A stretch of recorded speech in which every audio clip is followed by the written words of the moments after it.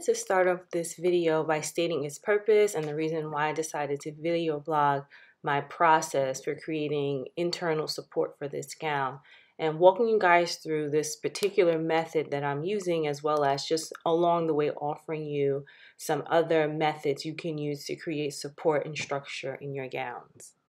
For this particular design, I had to create a very supportive internal structure. As you can see from the illustration, the dress is 100% silk bodice with a lot of lace detail. It's very delicate and dainty, but it also needs to provide the proper support to attractively support her bust size, which is about an HF bra cup size.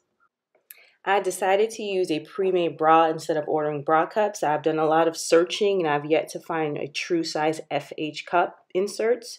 No matter what the description says, it's almost always too small and never provides the proper coverage. I've pretty much fell in love with this brand, especially for large bust clients. They work perfectly, especially this design type. They're smooth, so it doesn't show through, especially since I'm using silk. Also, they come in a variety of really flattering skin tone options. So as you can see on the other side, it provides a lot of support and structure. You have the underwire, you have the boning at the sides. I've already detached the bra extenders. I'm going to show you how to put those back later. And again, it just provides a lot of coverage on both sides. I removed the bra extenders. And just kind of giving you an inside glimpse of why I like this bra so much, because it provides you so much coverage, because of the color, the smoothness.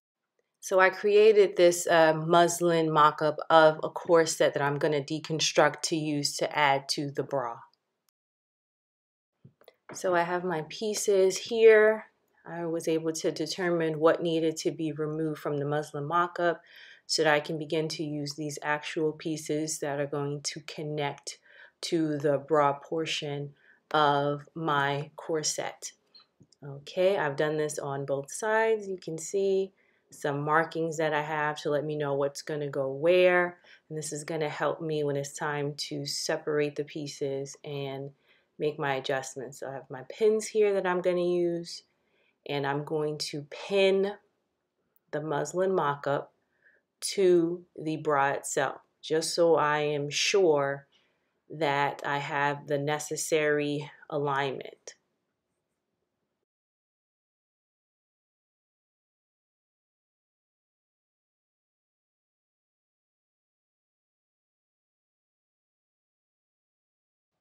You also want to make sure you get replacement bra and hook extenders that you're going to use to close up your corset.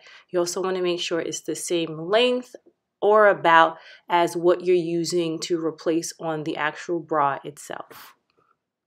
So what we use to do to one side, we do to the other, and now I'm just going to go to this side of my bra and do the same thing and pin this to the bottom portion of the bra. Still not cutting anything, just pinning at this juncture to make sure everything is going to be even before we start to cut on the actual fabric. So there it is, it's pinned there.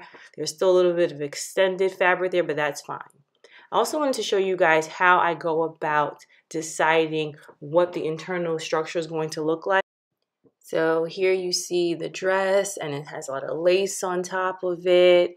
It's going to be some sheer illusion parts. We have a silk bodice that we're going to be doing. She wants like a sheer illusion part to the back. But again, we still want to give her the support, but still give her that dainty illusion look. So going to the internal structure of the dress, you can see how I'm sort of mapping out what needs to be done so that she can have the look of illusion, but still get the support she needs. So it basically lets me know how many rows of boning I'm going to need, where the support is going to stop and start, and what it looks like before I actually begin to draft everything together. And I like to do this in any of my dresses that are going to have that internal support. So now I'm going to get into the fabric that I'm going to use to rebuild, I would say, this bra so that it fits perfectly with the corset portion. And I'm using this very stretchy sort of material that you normally see in bathing suits or bra making, and that it works really well, especially the skin tone, the stretch, the support. And as you can see, if I can just pull this out from here, you can see how well it goes together. Is it an exact perfect match? No, but as far as consistency and stretch, they're very similar. And that's why I like to stick to skin tone bras, because it's an easier match. And that's what I'm going to be using to create the extensions to the bra and to make sure everything fits together nicely. So that is it for part 1. Make sure you stay tuned for part 2 of this series where I do the internal structure of a dress.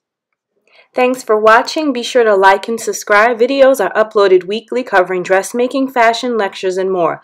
Enroll in Lady Cloth U on Teachable for dressmaking and fashion design courses. See you again soon.